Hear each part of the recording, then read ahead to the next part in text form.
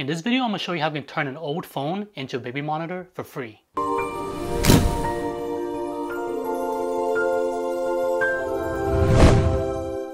So a few months back, I actually made a video showing you how to repurpose an old phone into a baby monitor. As we all know, baby monitors aren't cheap, so turning an old phone into a baby monitor is a good option. However, that app is no longer available for anyone to download. So I think if you have it still downloaded, you can still use it. But this new app I found for you guys worked just as well. The only difference between the two apps really is that the previous app I found was not only free, it didn't have ads. This one does have ads, but I think it's a little bit more versatile and it has a little bit more features. Alright, so the first thing you're going to want to do is download the Alfred Home app. It's actually a little bit different on the iOS and Android. As you can see, the iOS one here is called Alfred Home Security Camera, and on Android it's called Alfred Home Security Camera, Baby, Pet, and Monitor CCTV. So as you can kind of tell by the Android name, you can use this for more than just a baby monitor. Alright, so you're going to want to install the app on two devices. It doesn't have to be two phones, it can be a tablet and a phone. The reason why you need two devices is because one is going to be a camera and one is going to be a viewer. So chances are that your newer phone is going to be the viewer and your old phone is going to become the camera. So you will need a Google account. Those accounts are free, so I highly suggest you get one if you don't have one. But for the purpose of this video, I'm assuming that you already have one since they're fairly common. Alright. So you're going to go ahead, here it just kind of tells you that you need to sign in. So go ahead and just try it out. Let's get started. Alright, so my old phone is going to be the camera and the new one's going to be the viewer. So this is how I have it set up. Go ahead and get started and sign in with my Gmail. You do have to give it permissions. Alright, so now that I've signed in, you will see that you will need to allow notification. Now it's kind of pointing down on my table. It's kind of hard to make a thing, so I'm just going to point at a random thing on my desk right now. As you can, once I click on it, you'll see that it's now live on my desk. As you can see, there is ads.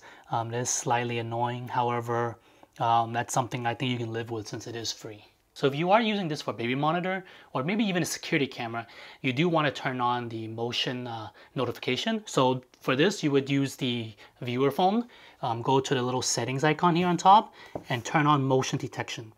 Once you have motion detection, you can kind of adjust the settings on sensitivity, high, low, depending on the environment. So with motion detection on, you will actually get a notification on your phone and it'll tell you that, hey, look, something's happening. You do get the option to either push the play button to see what it recorded, or you can watch live and see what's going on immediately. Alright, so there are some additional baby monitoring features on here. As you can see here, I actually have the sound turned off just because I don't want any reverb as I'm talking right now, since my two devices are very close to each other.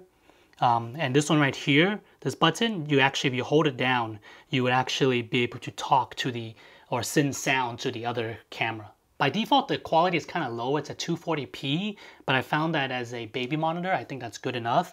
You do have the option of changing to 720p. However, you will have to pay for the subscription fee on the app.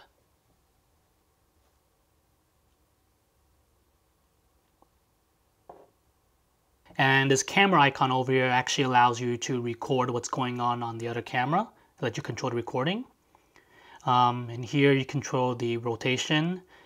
This is neat stuff over here is that you actually get to turn the flashlight of the other camera on. You can turn on night vision. So this last icon here actually allows your phone to make a siren noise. So this feature is actually probably better for someone using this as a security camera rather than a baby monitor. You probably don't want to press that button if you have the other phone monitoring your baby, as you might scare the baby. Now that you repurpose your old phone into a baby monitor, you probably still have the issue of pointing the camera at your baby, or consistently pointing at the baby without you holding it. What I found super helpful was repurposing something like this. This is a Joby Gorilla Pod. It's made for cameras. As you can see here, it has a 1/4-20 mount, and usually you would put your camera here. However, since phones don't have that, what you would get is something like this. It's a cell phone holder that's made for something like this, where it has the bottom as a 1/4-20. So all you do is just screw it in.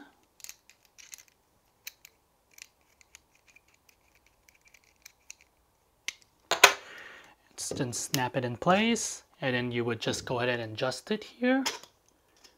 Lock the phone in. So the reason why I like the Gorilla Pod is because it has these bendable legs. You can actually bend them around and just kind of wrap it around the bedpost or the crib and aim the camera at your baby. Let me know down below in the comment section what clever ways you've mounted the camera to monitor your baby.